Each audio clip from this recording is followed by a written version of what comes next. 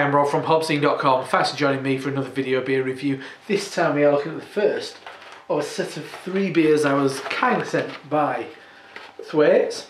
It is their 3 new beers that they've released. First 3 bottled beers they've released from their new Crafty Dan Micro Brewery. So a smaller little brew plant on in their main production brewery. The first one I'm going to be looking at is a bottle of their 13 Guns, 5.5% ABV, American IPA they call it. I first had this at the Great British Beer Festival a couple of years ago. There were a real buzz about this beer. People have been drinking it. People look, I'll say, wow, I mean, a brewery the size of Thwaites have really kind of like got a real good kind of example of an American IPA. Thwaites traditionally kind of known for some good traditional British session cask ale. I mean, like Wainwright's and all that business, decent beers, Lancaster Bomber and all that, nothing wrong with them at all, as long as they're well kept. But with this, they kind of seem to have a bit of a departure from that kind of thing. And I mean, they're showing interest in how the UK beer scene is developing, and obviously any business has got to kind of like stay nimble, stay with the trends, and this beer really stood out. I've had it on cask a couple of times since, maybe not quite as good as GBBF, and then at GBBF this year, 2013, was really good once again. So here we've got the bottle, fantastic looking branding. It's still got that kind of traditional feel to it, but also, I mean, if you look at bottles of beer from the likes of like Odell in Colorado, there's a commonality, I'd say, between them. I think it's fair to say. So I'll tell you what the hops are in this. It's all on the back of the bottle.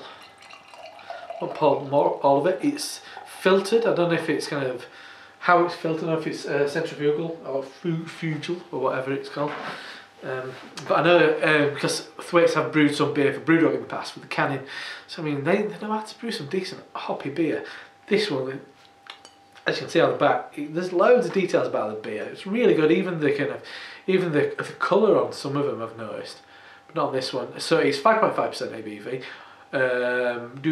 Uses Thwaites ale yeast, which is really commonly used as far as kind of British craft brewing. I mean, I think my local brewery Saltaire, I think they used a version of Thwaites. I think Thornbury's used it for a while, not anymore, but I think a lot of them use it. I mean, it's not too characterful, really lets the kind of the ingredients speak out. Anyway, it's hopped with Centennial, Citra, Amarillo, Apollo, Chinook and Coatu. So a combination of American and probably New Zealand hops, Coatu. And its malts are pale Munich, caramel and rye. So that's interesting. The malt bill that I use for my pale ales is that, obviously minus the rye, which was a recipe given to me by Evan Colonel. So this has got an addition of rye, and you can certainly see that in the colour of the beer. The beer itself is, I mean, a really nice kind of radiant, burnished kind of copper, reddish copper colour. The head, I mean, this kind of glass is never going to give you a monstrous head, but a really nice kind of beige with like a reddish tint.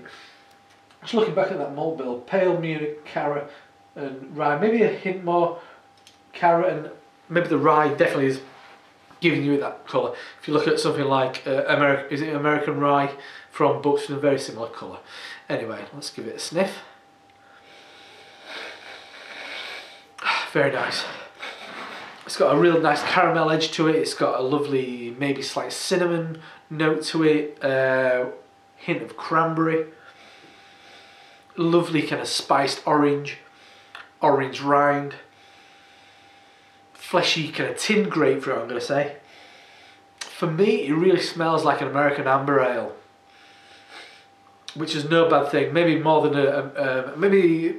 that's an interesting thing, because rye is not a typical ingredient in a British beer. Maybe are they trying to kind of maybe this beer can potentially appeal to a more casual cask ale drinker with that addition of darker malts. Because I always see American amber ale as their version of a traditional bitter, but obviously we have a lot more hops. Yeah, it smells lovely, really does. I mean, look at those lovely amber ales from kind of Ballast Point and Stone and stuff. I think it's right up there. Anyway, let's dive in. Cheers.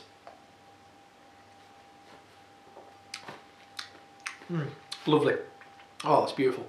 You get a real kind of like blood orange flavour. Definitely getting a bit of the white pepper you get from the rye.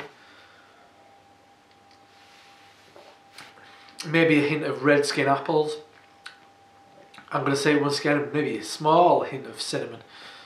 Maybe more of like a, if you've got a short crust pastry with a little bit of cinnamon in. Cinnamon can be a bit overpowering for me, but when it's added to something like the kind of a lovely sweet pastry,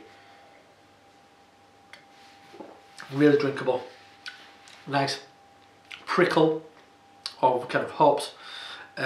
Once again, I'm going to say that definitely blood orange, slightly resinous piney note, lovely, quite tart, dry, prickly, floral grapefruity thing. That's lovely. I'd love to have a bottle of this side by side with something like Stone's Levitation. Might have a bit more malt character in there. But as far as the drinkability and the hop level of that, I think there's definite similarities. Lovely taste of beer. Ends once again with that kind of, it's like red currant, blood orange, prickle of hop bitterness. It lingers, but in a really pleasant way. And that pepper from the rye really kind of like comes through. Surprising. I mean a beer like this to come from a brewery like this, and I guess it's ticking a lot of really kind of interesting craft beer boxes, and I think doing it really nicely. These are currently on sale, I think, still. I've had quite a few of them in the past because it was such a bargain. They were on sale at Bargain Booze, which is not the most attractive name for a chain of shops. They were selling this for £1.50. I mean, and that for £1.50, I've spent a lot more money on a bottle of beer that hasn't tasted half as good as that. So it's lovely stuff. I'll pour the rest in now. And bid you goodbye. So that's the first of these 3 bottles I'm going to be looking at from Thwaites' brand new, well, relatively new, it's just over a year I think old, maybe about a year and a half old. The Crafty Dan Micro Brewery, and that is a bottle of 13 Guns American IPA. I'm going to say American Amber Ale. I mean, it's definitely along those lines. Lovely stuff. 5.5% ABV from Thwaites in Blackburn. Check them out online, thwaites.co.uk. Get down your local Bargain Bin, especially if you're up in North. £1.50 for a bottle of beer this quality. Can't go wrong. Anyway, I'm Rob from HopZine.com. See you next time. Cheers.